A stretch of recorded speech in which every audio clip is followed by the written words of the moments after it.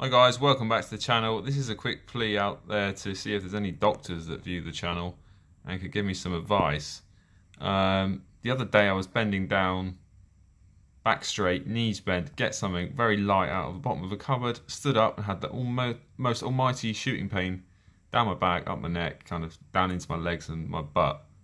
And this happened once before last year. I went to the doctors and they just fobbed me off with some Arcoxia and painkillers. Said it was a muscle spasm. It happened again, so I went back to the doctors this year, a couple of days ago, and the doc said maybe get an MRI to check for disc damage. So I've gone for the MRI. I'm waiting for his report still, but being an engineer, I got hold of the films and I'm doing a bit of self-diagnosis, possibly with your help. So what we're looking at right to left here. This is just off center. So this is just to the left of center, L5s1 disc. Now the question is, in your opinion, is this herniated? Well, obviously it's bulging, but do you think that's broken through the annulus?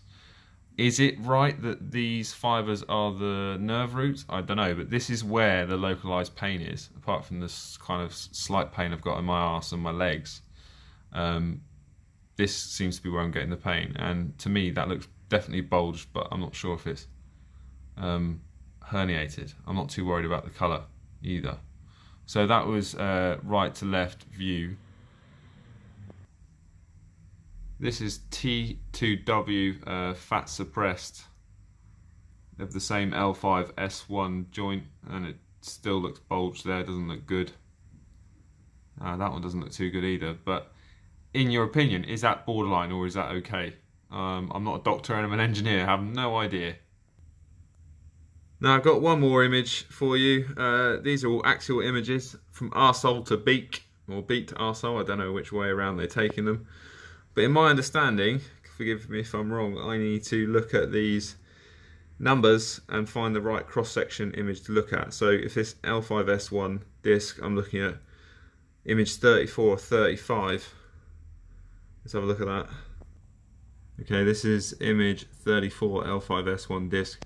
Now, I don't know, but should that be touching this circle? I don't know what that circle is. Is it the spinal column? I don't know, but I'd expect it to be kind of more kidney shaped than that. Is that like herniated or prolapsed? I'm not sure, but these are axial images.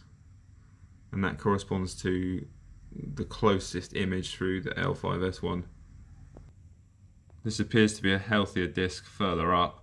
It's got more kidney shape to it. It doesn't have that kind of protrusion that hits this central column. So yeah, is the L5S1 in bad shape? Any recommendations or advice would be key. I'm a bit worried now. I'm waiting for the doctor's report, but I thought I'd do a bit of plea out there to any other doctors.